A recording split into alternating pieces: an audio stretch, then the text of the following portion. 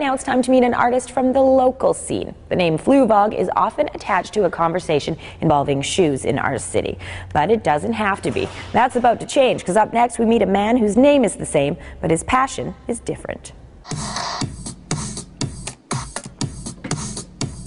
Jonathan Fluevog has a passion, but don't make assumptions based on his name. This Fluevog is the man behind the sound, not the shoe.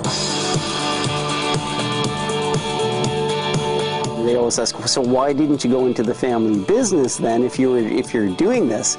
And my answer is really, the family business was all around me, and I've always been fiercely independent. So I wanted to do something on my own success level without having to rely on my dad or rely on my mom or rely on anyone. Son of shoe designer John Fluevog, Jonathan gave shoemaking a try for about a year. But when making clogs didn't pan out, he followed his dream and opened Vogville Recording. Head over heels, with your head in the sand. In the studio, well, I'd say he's pretty demanding, but I mean, I've learned a lot. We've all learned a lot. I'm really lucky. Okay, so now let's try that again. That was perfect, but don't rush it. Let's slow it down a little bit as well.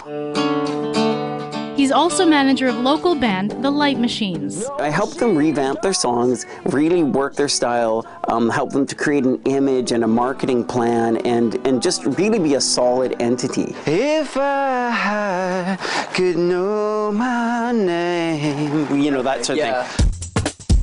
Big names have recorded here. Matthew Good, Chaos, but you'll never hear him name drop. It's really hard to actually explain to a lot of people. They go, what do you mean you're not toting the names? Are you nuts? And I think it stems from having a famous dad and having a famous mom as well. I don't feel that the names validate you. I feel like the good work you do validates you.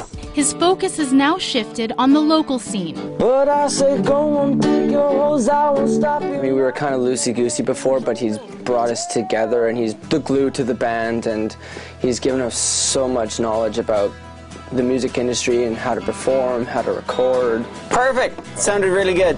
He hopes to bring local music out in an upcoming event called Day and Night, an event to get bands like the Light Machines more exposure.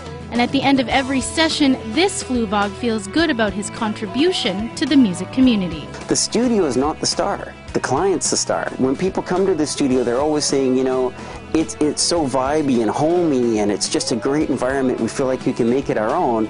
And then you hear the work that comes out of it getting recognized. It's a really good feeling. She don't.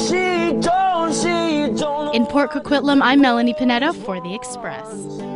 The Light Machines will be performing as part of Vogville's Day and Night Festival on February 19th at the Vancouver Alpine Club. You can get more information at Jonathan's website. And you're watching